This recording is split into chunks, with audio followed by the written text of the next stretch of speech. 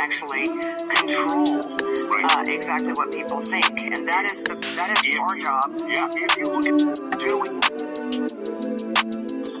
leadership principles, I think that we can consume our way into equality. Guys, you've been misled by leadership principles. I think that we can consume our way into equality and sees equality as an equality of materials. So if I have the same car as a white person, if I have the same house as a white person, a similar job, then I'm equal. But you cannot consume yourself into equality. You must produce yourself into equality. You're making a moral appeal to a country that doesn't have a moral conscience. The question becomes that when white people feel serious and angry and upset about abortion, they come out in the thousands up to the millions and say, this is what we believe about abortion. Where is the right outcry against white racism that murders African people all around this entire globe? It doesn't exist. So who are these white good people? I want to meet them. I want to meet them. I mean, it's not enough. But that's why you're making a moral appeal to a country that doesn't have a moral conscience.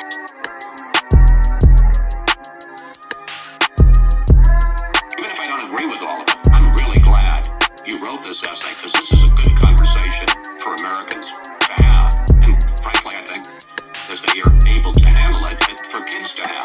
But as I read the essay, I came across a couple of other statements that I wonder about. Y'all, we are in for a good segment because I have a lot to say. Without the idealistic, strenuous, and patriotic efforts of Black Americans, our democracy today would most likely look very different. It might not be a democracy at all. And then you wrote this. We like to call those who lived during World War II the greatest generation. But that allows us to ignore the fact that many of this generation fought for democracy abroad while brutally suppressing democracy for millions of American citizens. Again, I'm in no way minimizing our terrible racial legacy.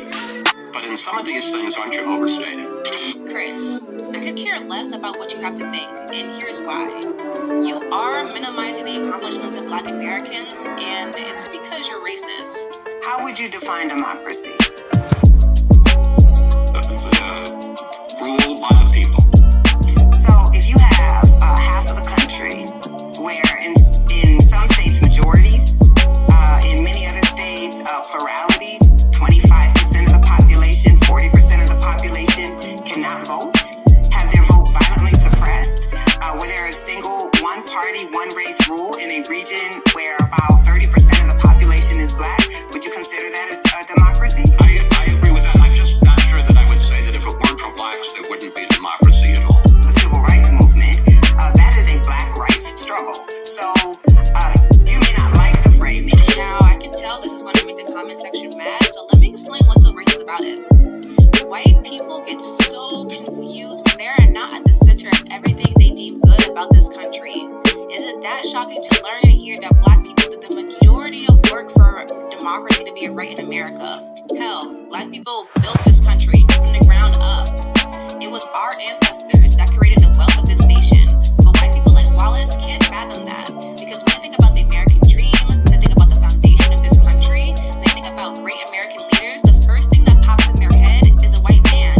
Not the millions of indigenous people who died for the stolen land that we stand on. Not the millions of Africans who were enslaved to build this country we live in. And not the thousands of Chinese immigrants who connected this nation by railroad. So yes, Chris, you are racist if you believe that everyone would have democracy if Black people didn't fight for their right to vote. And it's not because they wanted to, because they had to. I agree, but Chris, you realize that when you say but, that negates everything you said prior to it, right? There's a couple of things I want to tackle about what he just said. First, did you all catch whenever he says the greatest generation, he's only referring to white people? Again, we see that centering of whiteness. Second, I have no doubt that there were 20 to 30-year-old white people who were allies to civil and racial justice, but there were a lot more against it. But don't take my word for it, let's look at the facts. There are several Gallup poll results taken in the years leading up to the Voting Rights Act of '65. In